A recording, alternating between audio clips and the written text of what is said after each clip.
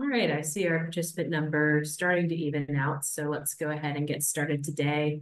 Welcome everybody to today's event brought to you by the Council of State Governments and DIAG USA, bridging the gap between education and apprenticeship through industry engagement. I am Mary Wirtz. I'm a policy analyst with the Council of State Governments, and I will be one of your moderators for today. Next slide.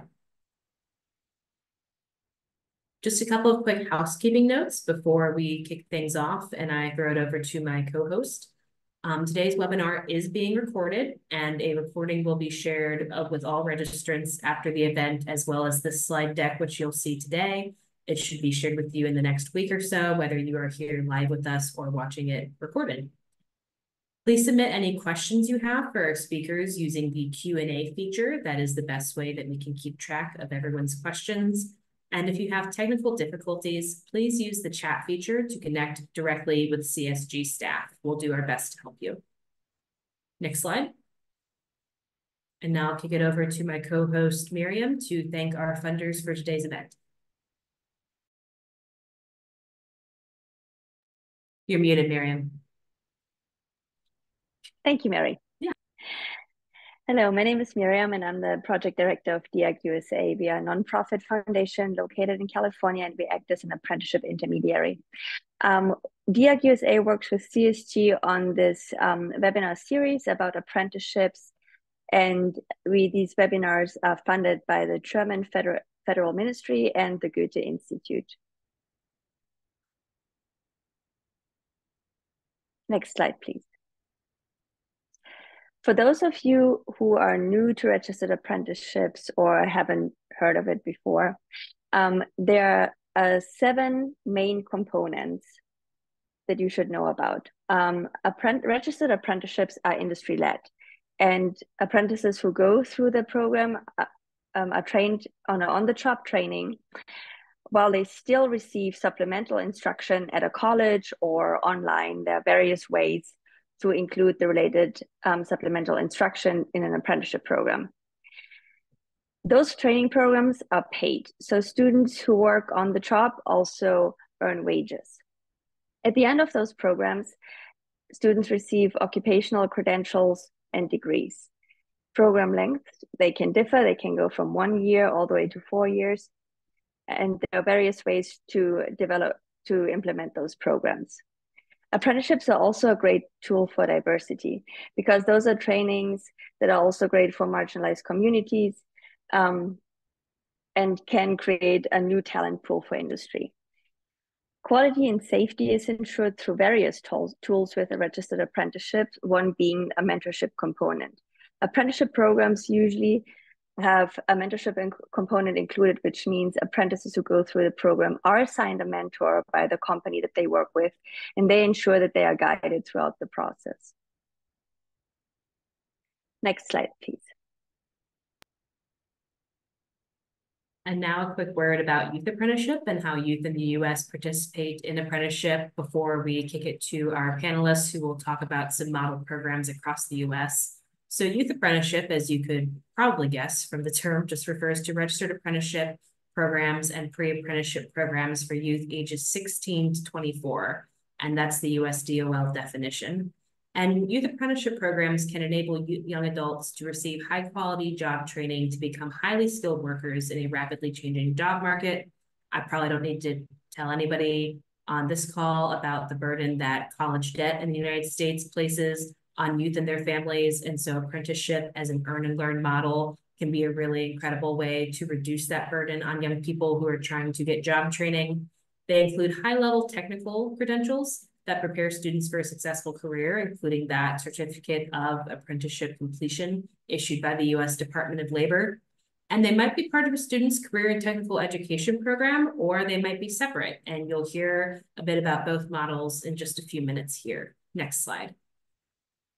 A quick word on pre-apprenticeship. Basically, that is a program that prepares you for a registered apprenticeship program. And they're certainly not exclusive to young people. You don't have to be 16 to 24 to complete a pre-apprenticeship program, but it can be a job prep opportunity for a single profession or short-term opportunity for young people to shadow a variety of occupations within a given industry.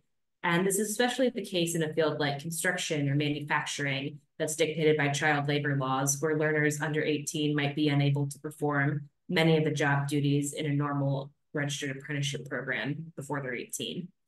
Pre-apprenticeships can also be used to get young people the necessary skills and certifications they need before beginning a formal program.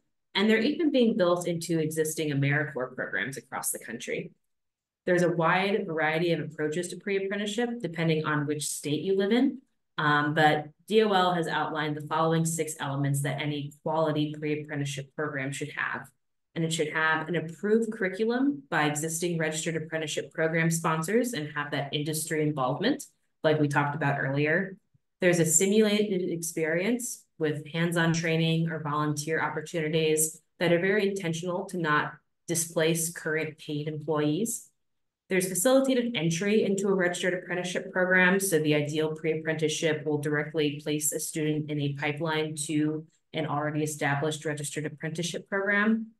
They help increase diversity in the American apprenticeship system by recruiting and preparing underrepresented populations to be successful and retain and increase retention in apprenticeship programs, pardon me. They provide supportive services for program participants, again, to help people not just enter a program, but stay there and thrive. And they feature sustainable partnerships to further spread the word about apprenticeships and spread this model across other corners of industry. Next slide. Couple of quick stats from the U.S. Department of Labor on youth apprenticeship before we get into the presentations. There's been a 118% increase in the number of active youth apprentices in the past 10 years. Next slide. In 2023, 1/3 of all registered apprentices were youth apprentices. I think that's what gets me the most excited. Next slide. And as of earlier this year, there were 25 youth apprenticeship intermediaries, youth serving organizations, and youth apprenticeship grantees funded by USDOL working to expand youth apprenticeship. And with the $200 million investment from DOL into apprenticeship programs through the State Apprenticeship Expansion Fund and the Apprenticeships Building America grant program this summer, that number is only increasing over time. So there is a lot of federal funding being invested into your state and across the country to help build these quality programs for young people that you serve. Next slide. But with that being said, now Miriam and I have set the stage and we want to kick it over to some leaders in the field who are actually doing the work of running a youth apprenticeship program every day so that you can hear a little bit more about their experiences, what they've learned, and the challenges they've faced. So I'm very excited to introduce our 3 panelists for today. First, we'll have Sid Stewart. Sid is the founder and CEO of Better Youth, a social impact nonprofit based in South LA with a mission to build creative confidence, bridge resource gaps, and prepare foster and system impacted youth for sustained success in the creative economy. Sid is a former educator for Girl Up, a teen girls empowerment initiative through the United Nations Foundation, and Ms. Stewart was a former director for Usher's New Look Foundation and LAUSD Beyond the Bell Arts and Education Program, where she managed grant programs for 2 high schools and 5 community satellite sites in Watts. Sid is also a screenwriter and filmmaker, and as a youth advocate, Sid serves on the Career Technical Education's Advisory Council for LA Unified School District, the Advisory Council for the Foster Together Network, steering committee member for LA County Mentoring Nexus, and an inaugural member of National Leadership Cohort for Mentor. In addition, she was appointed to the California State Interagency Committee on Apprenticeships with the Division of Apprenticeship Standards. Then we'll hear from Andrew Castle. Andrew has worked in public education for 25 years. While the majority of his career has been spent as a classroom teacher, he has also served as a digital learning coach, a community school coordinator, and a teacher mentor. Additionally, Andrew served for 6 years at Kentucky Valley Educational Cooperative as the technology lead for their Race to the Top grant. During this time, he oversaw the largest technology rollout in Eastern Kentucky, and he has taught physics, chemistry, astronomy, and computer science, so you can quiz him later. Finally, we'll hear from David Dorr. David is the director at the Somerset Career and Technical Center in Skowhegan, Maine. He has held that position for the past 11 years. Prior to getting into education, David served as an electronics technician in the U.S. Air Force and as a process control technician in a paper mill. He taught pre-engineering and robotics for 12 years before becoming a building administrator. David's experience in the technical field gives him a unique perspective about what students need to be successful in skilled trades. David holds degrees in industrial technology, applied technical education, educational leadership, and advanced educational leadership. Excited to welcome all of them, and we will start first with Sid Stewart. Sid, go ahead and take it away. Next slide. Thank you so much, Mary. It's a pleasure to be here on this platform. I'm Sid Stewart. I'm CEO and founder of Better Youth, and I appreciate the opportunity to share more about our work. And I'll be highlighting our organization in 3 parts, a little bit about our mission and org, our needs and barriers, impact and success to humanize our work. So we are boots on the ground, as the kids say, 10 toes down in the community. So we are based in the community, South Los Angeles, where the need is great for opportunity. And we cultivate confidence, competence, career connections, and community. And we believe that talent, training, and technology is our success equation for transformation. And so our goal is to build the creative confidence at no cost. We provide these media arts training, skills opportunities, coupled with critical mentorship, professional skills development, paid work experiences, and the most critical part is social support to a community of foster and system impacted youth who have been marginalized and basically their communities ravaged by disinvestment. So we aim to bridge the digital and equity divide and accessibility to activate these marginalized youth as the next gen powerhouses of the creative economy. And when I say a creative economy, specifically arts, media, entertainment, and tech. So we have a newly state federally registered apprenticeship program, which launched this April in tandem with our state and federal registered apprenticeship and our state registered pre-apprenticeship program, which we feel the pre-apprenticeship program is so critical. It's such a critical pipeline conduit for the success of an apprenticeship program, and more importantly, for the success of young people in an apprenticeship program. So in conjunction with our group partner, Skydance Media, we couple that pipeline together to give a 2-year trajectory of success for this community. So we offer, our technical skills training in 5 wrap occupations. Those occupations are animation, interactive gaming, filmmaking, video editing, project management, and we have a multimedia artist category for above the line talent for producers and editors. And so we're excited about that opportunity. And we just registered another pre-apprenticeship program that's strictly project management, because we feel that project management is a vertical that can be applied across sectors. As we saw a year ago or 2 years ago, the strike had a significant impact on our economy here in California, particularly for creatives. And so, with our program linkages, Better Youth strives to create a safe economic ecosystem for system impacted youth. And we're just a dedicated team of arts education leaders, arts practitioners, professionals invested in elevating and championing emerging workforce talent, taking starving artists and making them working creatives, while creating attainable pathways toward fulfilling careers to foster and system impacted youth in LA County. So confidence, connections, and community. But that doesn't come without needs and barriers. Next slide, please. So the most important part, and you'll see to humanize our work, that's Deja Smith, and that's Jamia Palmer.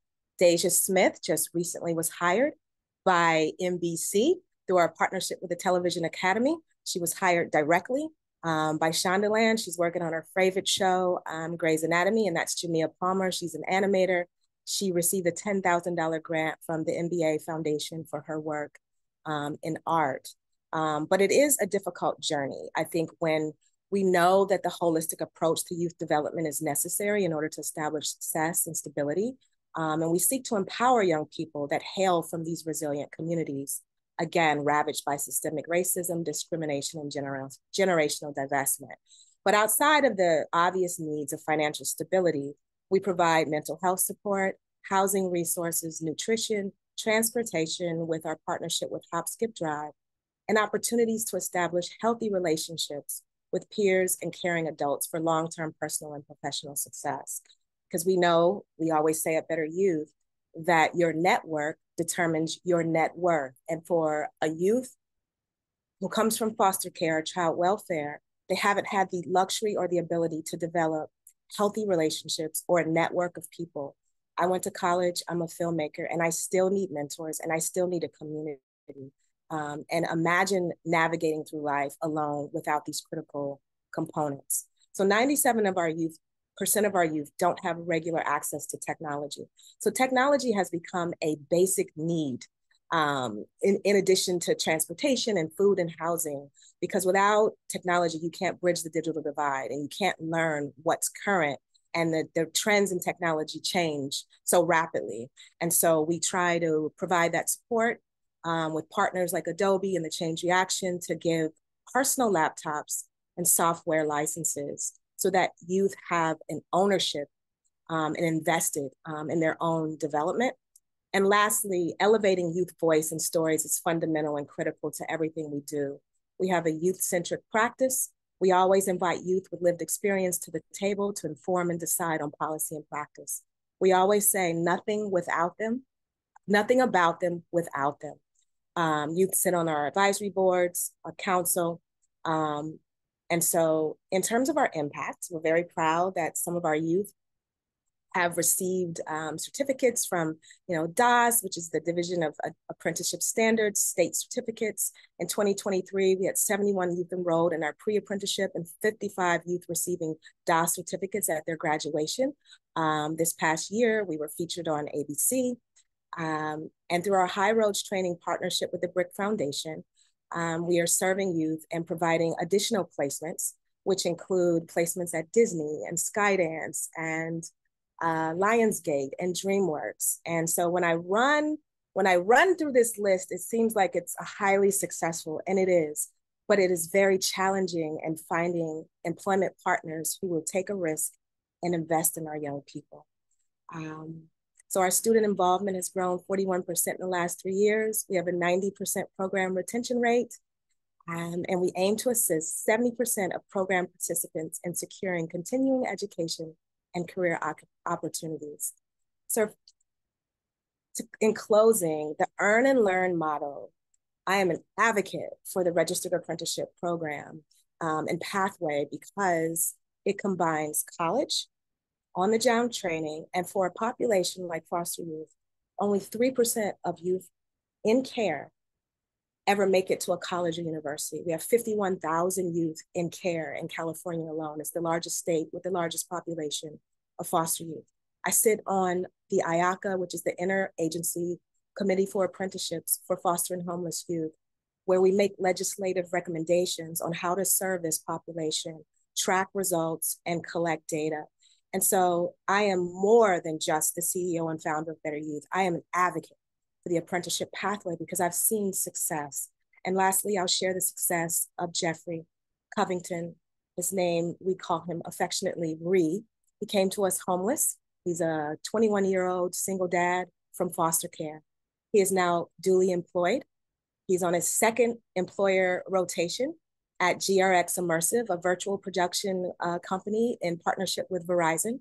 He's attending Los Angeles Community College for game design, and he will graduate our apprenticeship program this December with a state certificate. He's stabilized through housing, employment, and he's shopping for a car this week. So that is the success that I wanted to share. I'm very grateful to be on this panel. And just wanted to say there was a quote from the new chief of DAS. He said, "Youth registered pre-apprenticeship and apprenticeship programs offer a holistic ecosystem designed to uplift opportunity youth, dismantle career barriers, and offer youth the launch pads they need to ignite fulfilling careers." Thank you very much for the opportunity to present about Better Youth and our work in the community here in Los Angeles.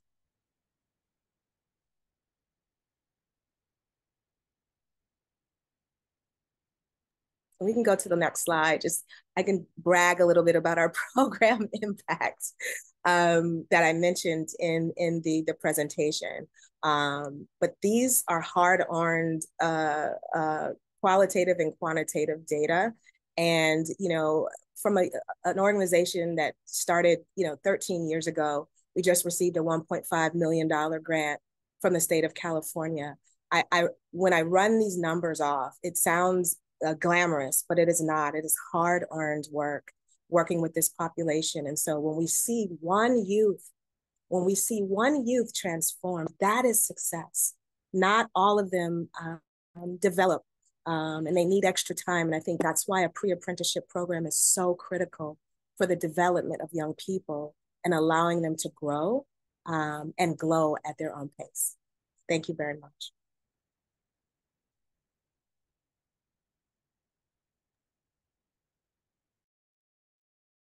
Hi, my name is Andrew Castle, and I'm a digital learning coach at Johnson Central High School, located in Eastern Kentucky. We're a very small school, and SID's kind of a hard act to follow, but I'll start by saying there are some parallels between what Better Youth is there for and what we face as a small rural school district.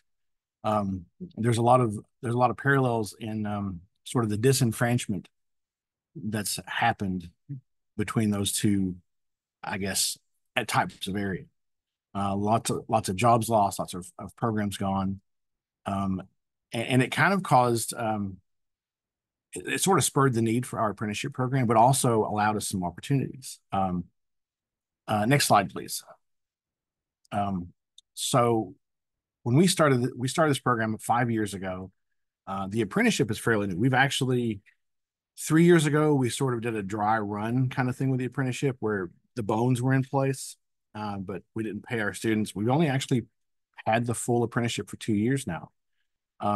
But we started out just with a help desk because we saw a need for two things. One, we're a CTE school, a career and technical education school also. So we have welding and carpentry and culinary and things like that, as well as traditional high school classes.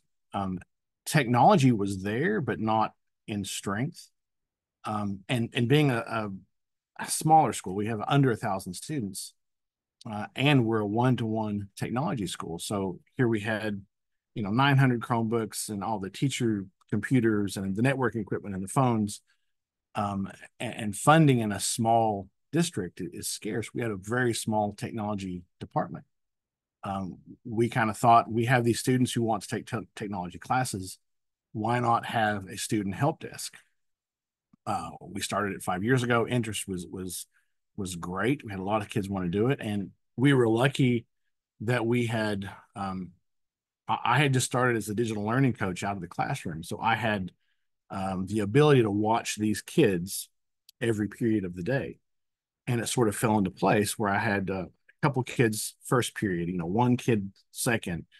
We had at least one or two kids every period of the day who could fill this role. So then we started thinking about the training we would need and what to do, and got the ball rolling. It was a rough start, but it worked. And what we found was not only were these kids learning the technology stuff, but they were really reducing the load on the district technology staff and things like turnaround time for computers. There was a time, 6 years ago, if a student broke a Chromebook, they wouldn't have that Chromebook for a couple of weeks or maybe a week.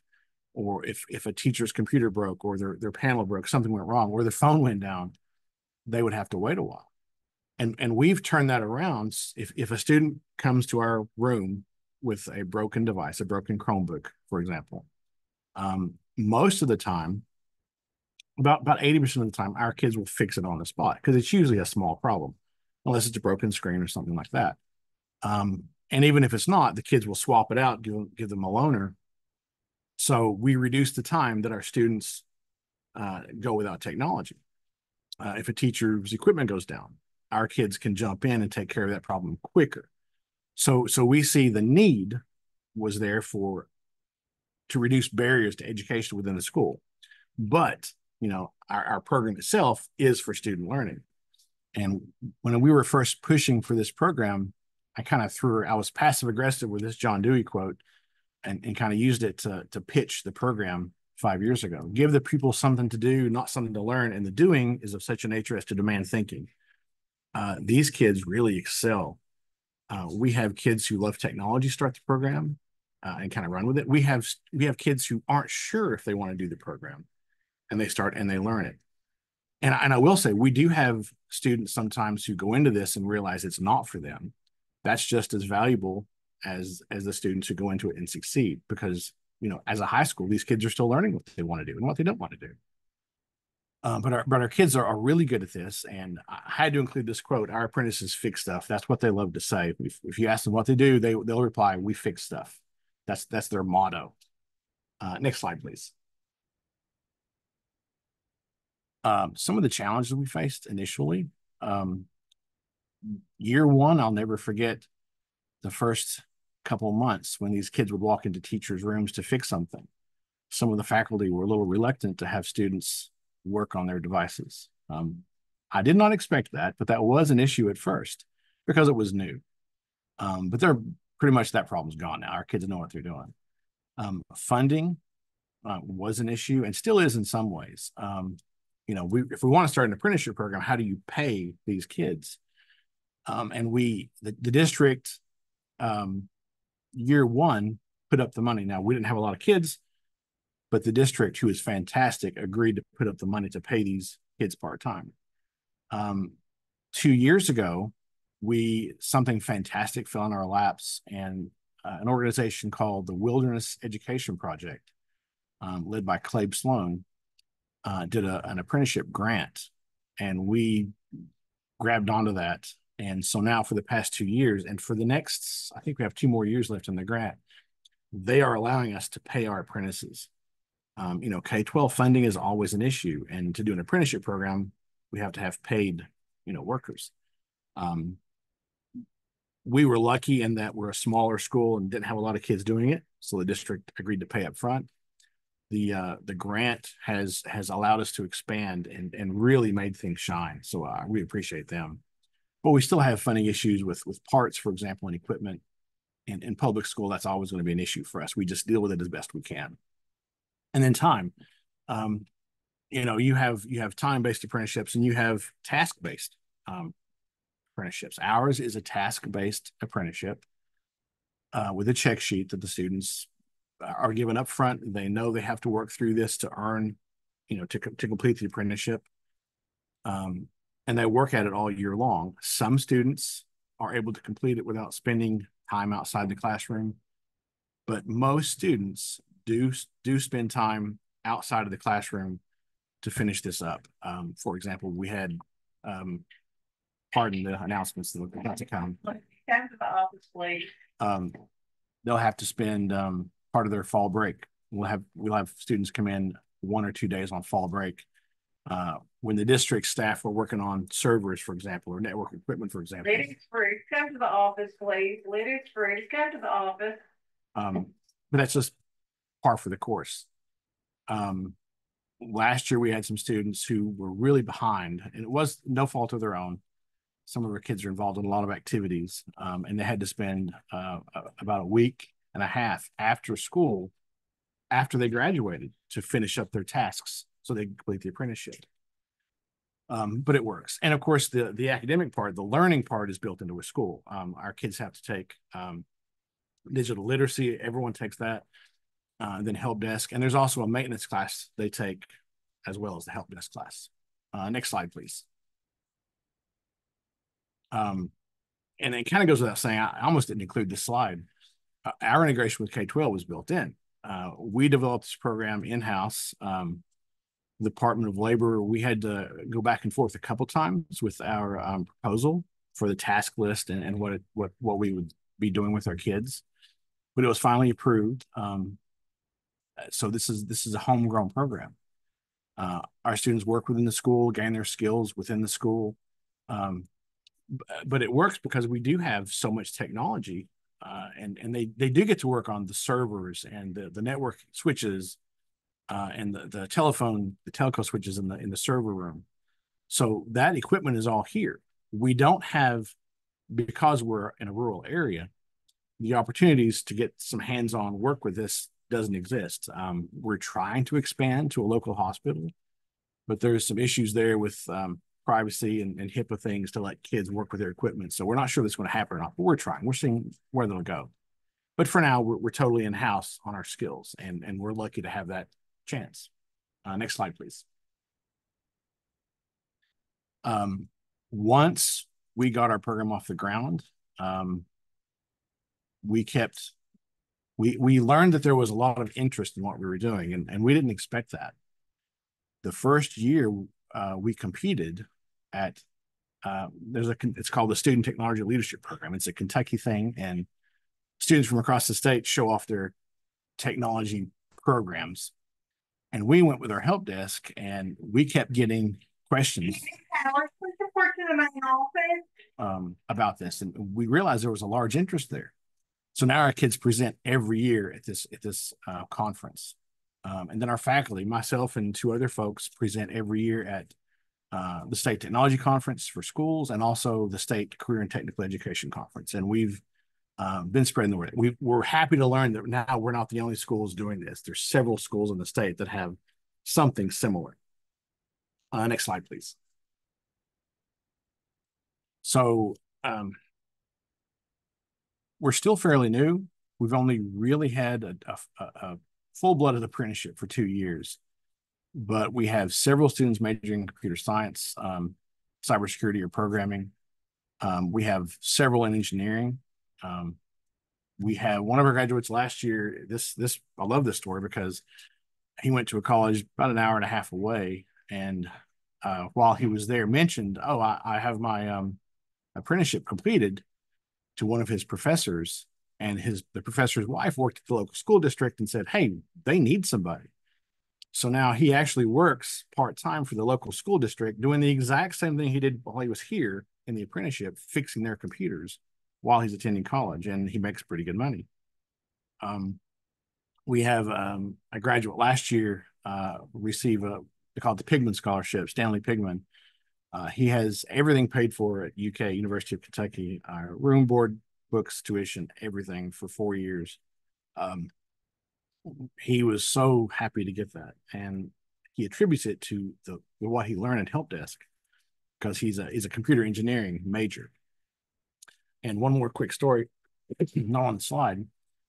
A young lady who had never been in help desk, wasn't even a computer major, joined after school had started a week late last year, and she didn't know what she wanted to do. She was a carpentry major, but didn't really like it. Thought she'd give this a try. She was really shy, quiet, and she kind of fell in love with it. And the first time I sent her off by herself, there was a ticket come in for a computer that wasn't powering on, and I said, "Can you handle this?" And she looked at me, and she was scared to death, but she nodded and said yes. And she went up, and then the teacher called me and said, "Who was that just came and fixed my computer?" Apparently she did a fantastic job, and she was polite, and she was professional and courteous. And this student really excelled, and is now a major at a local college in cybersecurity, and she also received 100% paid scholarship. So we're happy that we're producing students who can do this and are going into the field, either in college or working. We're very proud of them. I'll say that really quickly, because we're K-12, we thought about seeing what a pre-apprenticeship would work for us, how it could work. We have students who are interested in that, who are under 16 and can't work. So we've got the bones in place for a pre-apprenticeship program. It's not fully implemented yet, but we think we're gonna put that in place next year for our kids. So we're expanding. We've made it work, and there's been some challenges. The kids are learning soft skills as well as their technology skills. We're really proud of the program. I wasn't sure this was going to work, and it's worked. That's it. Thank you.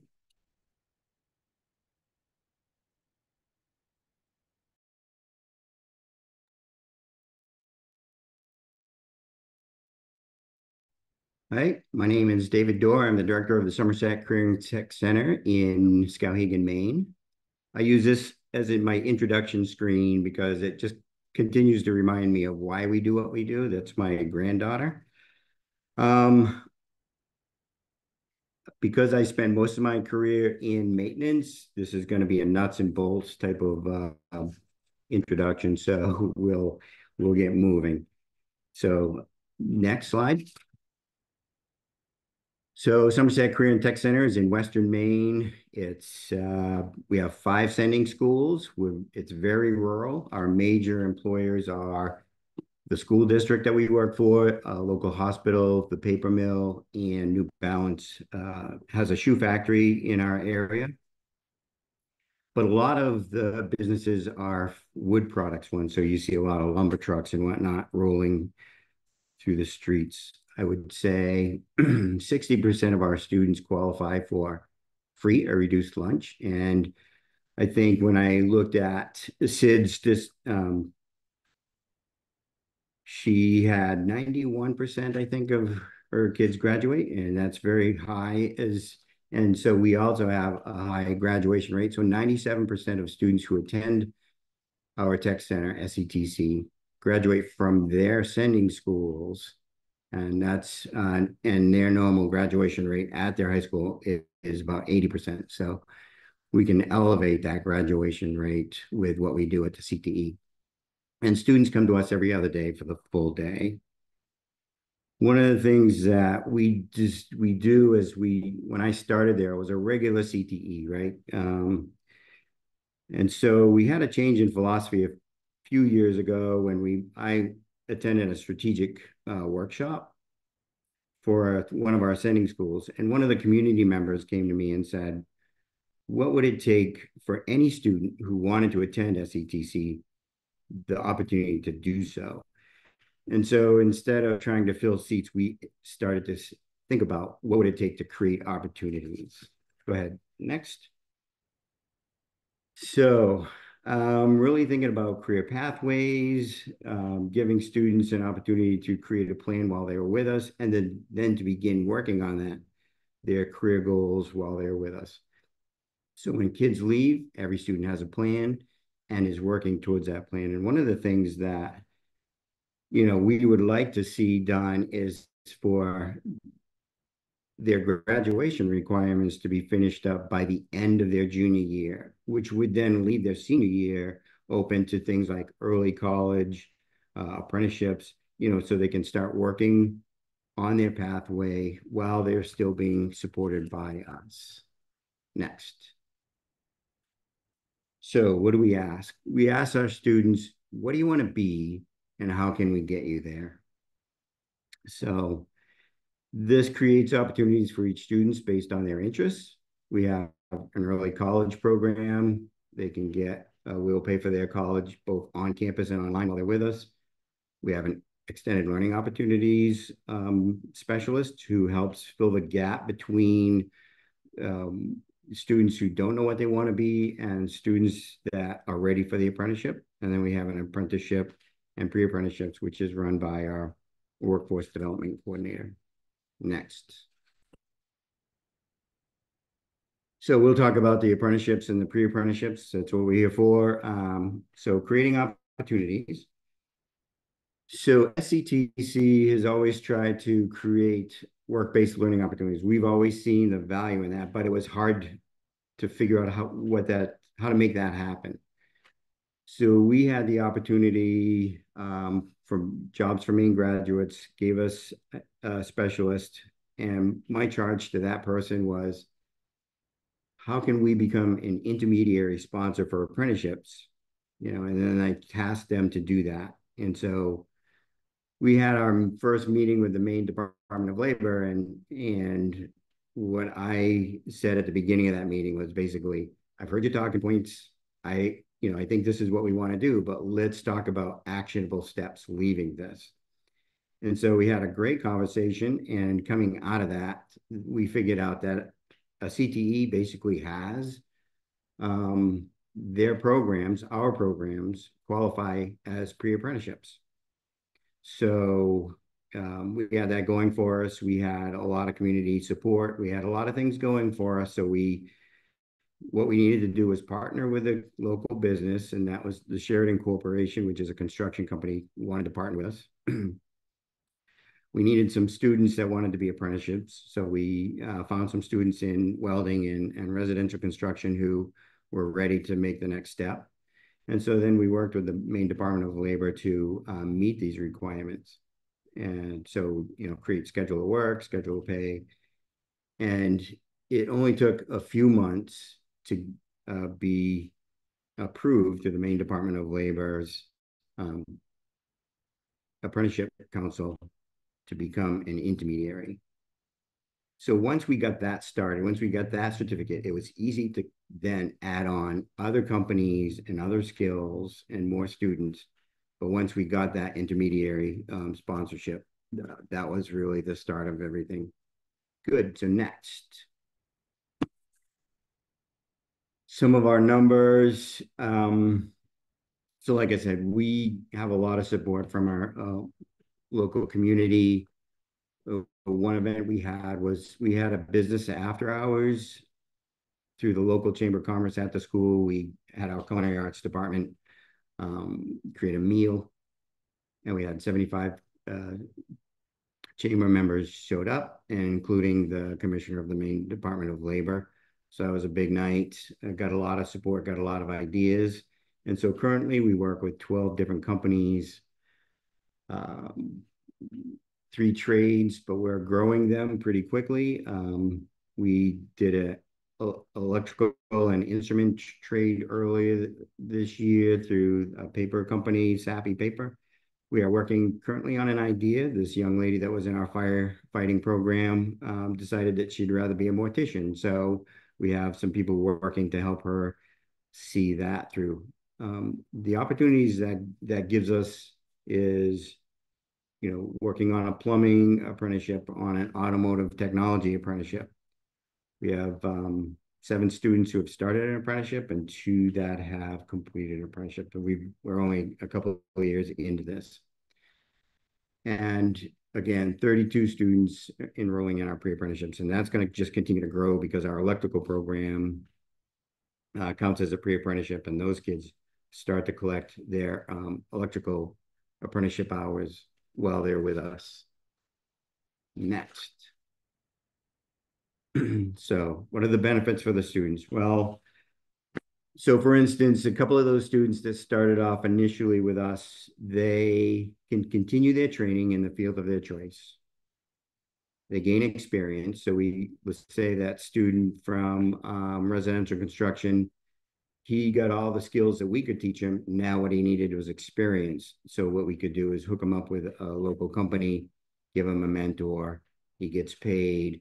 He continues to earn graduation credit. And instead of coming to our program, he's on a job site, just learning more and more through that mentorship.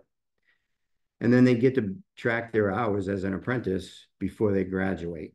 And so the other thing for us is we don't need to start a program to create an opportunity. And what I mean by that is, let's say we had some kids that wanted to go into plumbing, but not enough to really start a CTE program. What we can do is find a mentor for them, and then they can learn that trade through on-the-job training through a pre-apprenticeship / apprenticeship and get paid for what they're doing. Next. So what are the benefits for the businesses? Well, we talk about longevity.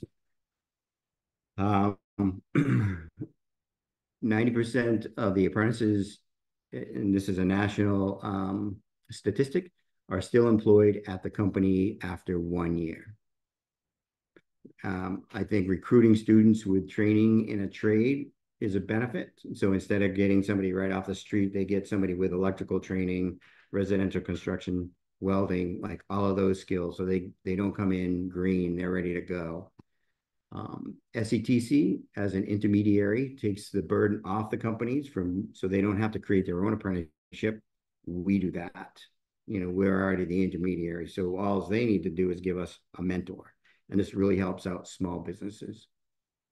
And then again, what we've heard stories of older workers really enjoying sharing their knowledge with the next generation, because a lot of that generation is ready to retire and they want to be able to hand off their trade to people who really want to do it. So what's the next slide? So for us, really, the SETC, again, we don't have to create a new program if a student is interested. Like, we're not going to create a mortuary program for that student who wants to be a mortician. But we can help that student go along their path by creating this opportunity. Students, they don't need to be in a program at SETC to access our opportunities. We're open to all of the students in our catchment area, and we have 5 sending schools. And students are likely to stay in the area and contribute to the economy if we can just, get them engaged in what they want to do locally. Next. The other thing for the students is they're getting paid. They're getting hired by that company. And so one of the ideas that when we started this, somebody said we should do a signing like a school, like a student getting a student's athletic scholarship or something. So that's what we did. So this is a picture of a kid that wanted to get into construction. So we hooked them up with Sheridan Construction. We met at Sheridan in the conference room. There's the president, myself, the student and his parents, and some others that supported us. And then, we had a conversation. The student signed the forms. I signed it. The parents signed. The president signed. And then that student went directly into onboarding, and they gave him a bunch of swag. We took some pictures. And so we make it a big deal because it really is a big deal. Next. So this is a picture of a student who finished their apprenticeship. One of the earlier ones that we got into was banking. So we don't have a banking program, but we had students that were interested in banking. We also had some banks that needed people. And so this young lady started working at Skowhegan Savings, went through their apprenticeship in personal banking. And then we went down when she finished it with her certificate and made a big deal out of it. And so we've had a couple of those in banking. Next. So this was a success that I want to share. Is we had Sept, which is a local pulp and paper company, and they came to see us about a year or so ago and asked about our apprenticeship program. And in the conversations with them, they decided to start their own apprenticeship program.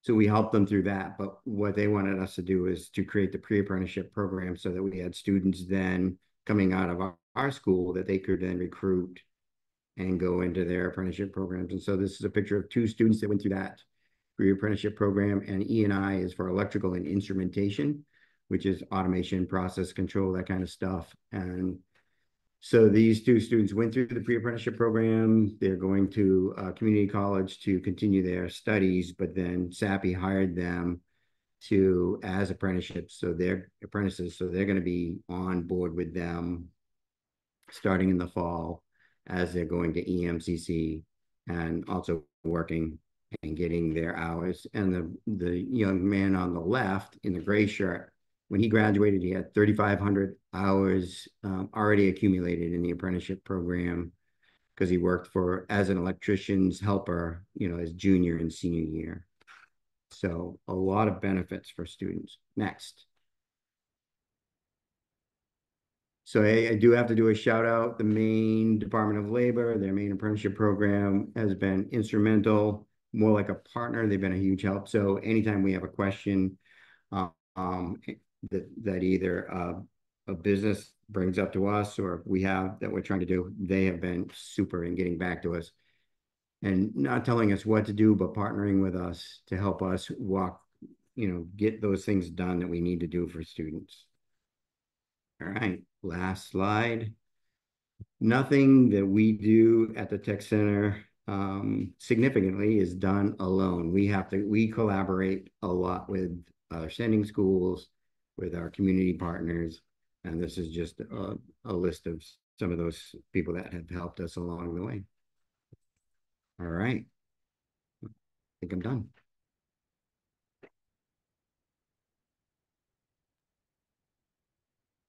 Awesome. Thank you so much, David. Thank you so much. Sid, Yeah. yes, and Andrew. Natalie, if you want to go ahead and take down the slides. Sid, Andrew, David, you can come back on camera and we'll go into the Q&A. Feel free to keep dropping questions in the chat as you have them. And Miriam, I'll let you take it away with the first question, although I think Andrew started to beat you to answering it, but we can still talk about it. Yeah, that sounds good. Yeah, thank you so much for those insightful presentations. Your programs really sound awesome. And so let's start with the questions. We have, okay, Andrew already answered one in the chat, but let's, yeah, like Mary said, let's talk about it in the group. So Bianca asked, has bringing in these technology programs visibly increased your amount of students interested in technology? Andrew, that's for you. Yes, we already had a web design program in place, and we had AP computer science, which is mostly programming, but not all of our kids have those skills. We have a lot of kids who like hands-on, and we saw those students come out of the woodwork, the tinkerers, the ones who wanted to fix things and touch the computers and tear them open, came to our program. There was an interest there that we didn't know we had. So yes, definitely. It's great to hear. Next question in the chat we have is from Adriel, who asks, and this is for each of you. So maybe Sid, if you'd like to go first, and then we can go down the line. What is the starting age or grade for each of your programs? So we serve youth ages 16 to 24, and I may not have mentioned, we do have partnerships with Los Angeles Unified School District. So we source our youth from school districts. We're partnering with another continuation kind of alternative school. So youth in our pre-apprenticeship range from 16 to 19, and youth in our apprenticeship program are 18 and up.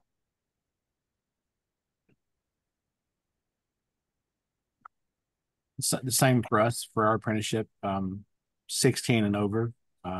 We have, there are some sophomores who are already 17, and if they're 17 and a sophomore and they want to come into the program, sure. But the majority for us are juniors and seniors because they meet that age requirement. Mm-hmm. Yeah, we're the same. We have a 9 through 12 school, but most of the students that are in our early college and apprenticeship programs are juniors and seniors. We have a next question from Amy Laufer. She's asking, have any of the programs accessed federal funds that were mentioned in the beginning? And maybe just to clarify that a little bit too, I had mentioned a couple of U.S. Department of Labor grants at the top, Apprenticeships Building America, the state apprenticeship expansion funds. You may not know exactly what grant you're getting funding from, but we had another question coming in about who or what agency is, helping pay for. Is there an agency in the state helping you pay for? So could you just talk about how your programs are funded broadly, maybe? Well, I do a lot of prayer and rain dances, but lately, funding is coming through the state. So as I mentioned, the state just created a COYA grant, which is Opportunity Youth Apprenticeship Grant, which we received funding, our first state grant that I believe is federally funded. And we work with local workforce development agencies. So we have partners with South Bay Workforce Investment Board, who we become sub-recipients of the ABA DLL-OL grant. But I do want to mention that as a grassroots organization, managing federal grants is a separate skill set. You need technical assistance for it because it's on a reimbursable model. And so I think when you're going after federal funding, it's important to incorporate technical assistance in your budget so that you understand that the deliverables need to be delivered before you're paid for the services. So that's important as an organization to me. So we were pretty fortunate as a school. We have that support anyway, but when we became intermediary sponsors, it really set us up in a good spot to receive that grants and we got our grant through the Maine Department of Labor, and that's how we're paying our workforce development coordinator. And I like to say too, the difference, we're an intermediary as well, and we're also a training provider. So you can get funding for both, being the intermediary that's a sponsor of the program and the training provider. And being a CTE, a career and technical education school, we do get some state funding just for our programs, but it's shared among all the programs. But some of that helps. But again, we are so grateful right now. The Wilderness Education Project grant is helping us pay our apprentices, and that's wonderful. That's fantastic. I'd like to just say, Andrew, I'm so interested in your apprentices. Like, we have a tech lab in South LA, and so we do a tech distribution, and we need to hire some youth. So I'd love to talk to you offline, because we do a tech distribution and we have some installations of Adobe software. So I don't know if we could hire an apprentice who could do some remote installations for us, but I'd love to explore a possibility of working together. Let's talk. Okay, awesome. Yeah, we have a few more questions in the chat. One other question is, in the manufacturing area, is there any age limit due to safety? So we've done a lot. I think our kids are out in manufacturing. They're on construction sites. They're doing fabrication, those kinds of things. And yes, so that always seems to be a hurdle, and that people like to bring up is, but at being a CTE, those kids are already have skills. And so there are some flexibility with students coming out of CTEs because they do have those skills. And, that's one of those areas that we talked a lot with the Maine Department of Labor about. They will let us know what, where the flexibilities are and where they're not. A lot of times it's not with the statute, it's more with the insurance companies. And so if we can have that conversation about students being with mentors, being already trained, having the skills, then that minimizes the liability for the company and the school. And for us, the students are being hired by that company. So, they're going through the same onboarding and they're covered by their insurance as well. So I think we have it pretty well covered. We want the kids to be safe. And then we have time for one last question. This is from Kathy Dixon. Hi, Kathy. David, are there any other apprenticeship opportunities that y'all are looking at outside of the technical fields at the CTE Center? So we are open to a conversation from any student who has a passion. And so that's how we got into banking. We don't have a banking program. We're working on the mortician thing. The E&I thing was outside of what we do.